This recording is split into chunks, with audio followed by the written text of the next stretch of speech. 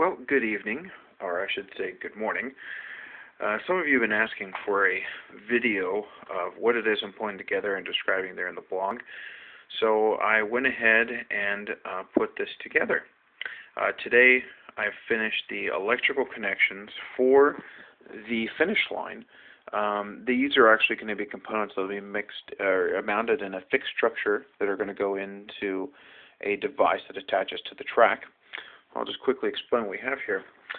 These connectors down over here, the first one is that we got a power connector right there that'll bring the 5 volts to the finish line. These two connectors here are actually the signaling. They're going to go back up to the trip computer. They match up with these two here. This connector here is actually the start gate trigger, and that is going to connect up to this Ethernet that'll be mounted on the other side of the track. And here is the magnetic reed switch. It's actually got a magnet. I taped it together for right now just to keep it from getting lost. And then these devices on here are actually the infrared detectors. They'll actually detect some ambient light, but they're most sensitive around 940 nanometers. Then these LEDs that you see across the top here are actually going to get mounted above the track. Their peak frequency is 950 nanometers. Even though they're slightly off, they're definitely within the detection range in the bottom. And when I bench tested this beforehand, I got full saturation at about 5 inches. The current plan is to have this at about 4.1 inches or so. So I should easily have enough light to saturate it. If not, I'll be able to double it up and add some additional infrared emitters on top to increase the intensity, or worst case scenario, slap a light on the top of it. So over here on the trip computer, let me go ahead and, the lane computer. What this is right here is I've got a little serial to be able to push back information to the user about what's currently going on, race data, other information. And then on the board here, what I've done is I've wired everything through to the back side of the perf board. And as I turn it over, you can see I've got everything wired into a series of jacks. This is actually for the USB to Ethernet connector, or USB to serial adapter, which is right here.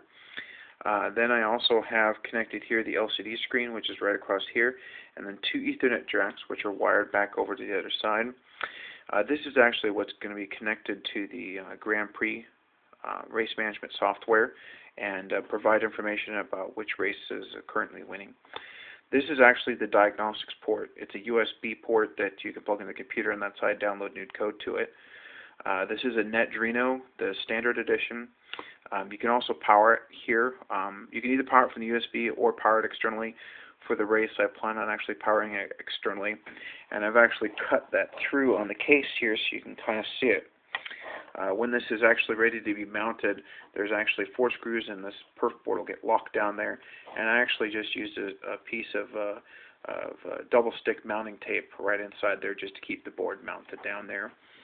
And these connectors here will actually get epoxied into the case once I'm sure that everything's in the position I want. The last piece, which is going to go over the front of it, is going to be a piece of Lexan. The original cover that came with it, which is this device right here, is just a piece of black plastic. It would work, but the problem is that there's an LED right here that you can't actually see that has the power, whether or not there's power connected, and a second LED here that you can actually control within the device. That combined with the wanting to protect the computer has led me to want to create actually a Lexan shield. I first experimented with trying to cut a hole through Lexan and put it up the LCD through it. I didn't like how that was, so I'm just going to use this as a template and actually cut out a fixed face plate. So this will mount over the top of the box, and this will, I'm going to cut a new one so this hole won't be here. And then the display will actually just be double stick taped right to the back side of it, and then you can view the results right through the screen. Preliminary software testing has shown that it's actually working pretty well. I don't have the alignment for the top LED emitter and the detector on the bottom lined up perfectly yet, obviously because it's just a bench test right now. But pegboarding out the wires and soldering it up although it worked well, it definitely took a long time. And look forward to this week to being able to actually really pound out the software and start to run some fake races with it to see how good the data is. I'll also upload some pictures of the mechanical portions once I start building them. Have a great week.